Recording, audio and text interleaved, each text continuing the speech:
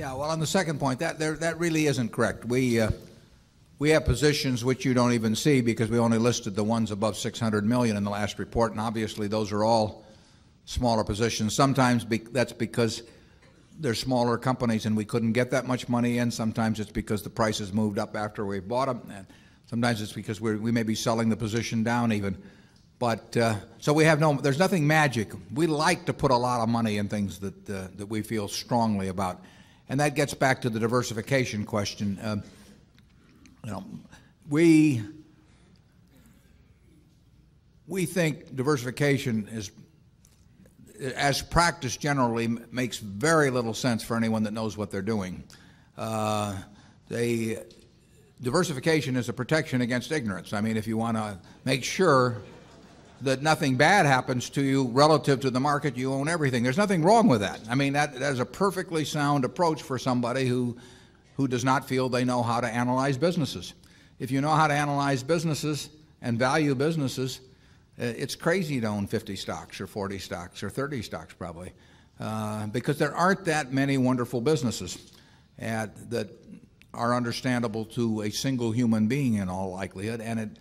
And to have some super wonderful business and then put money in number 30 or 35 on your list of attractiveness and forego putting more money into number 1 just strikes Charlie and me as madness. And it's conventional practice, and it may, if all you have to achieve is average, it may preserve your job, but it's a confession in our view that you don't really understand the businesses that you own.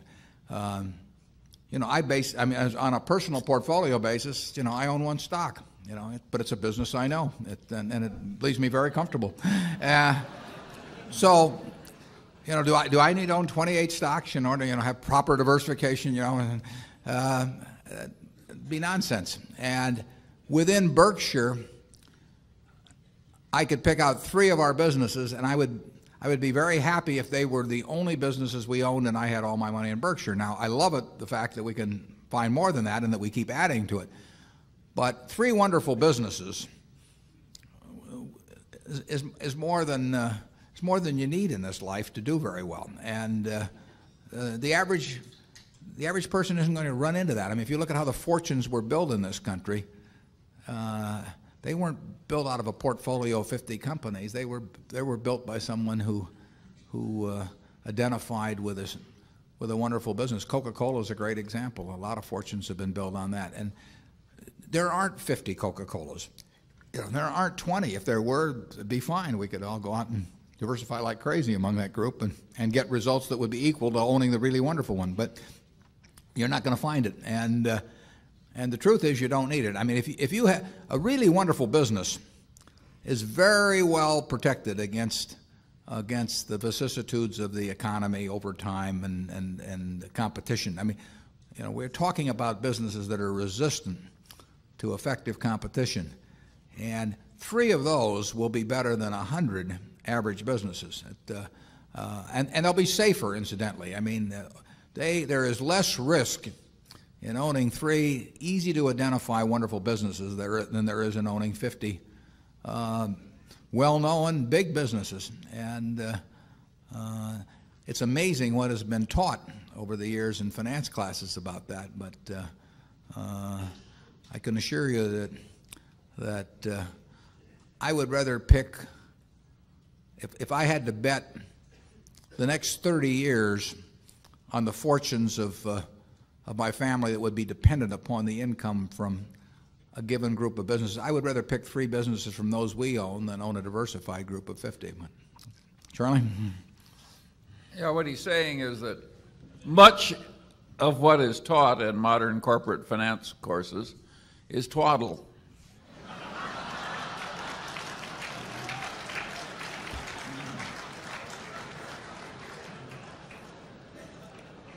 You want to elaborate on that, Charlie?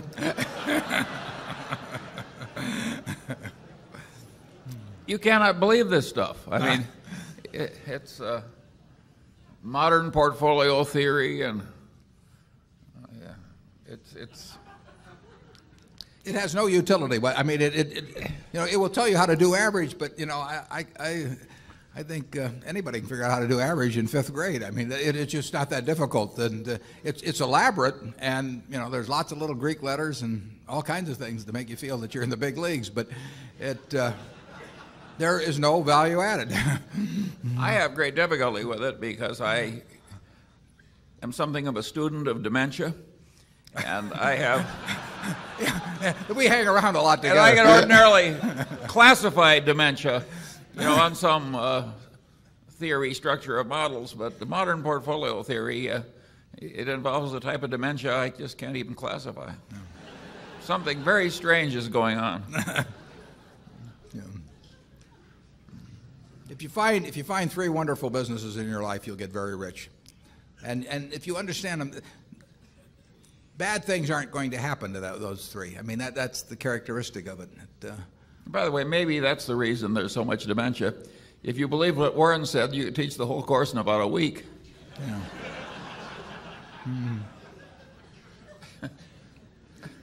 Yeah, and the high priest wouldn't have any edge over the lay people, and that never sells well. Right.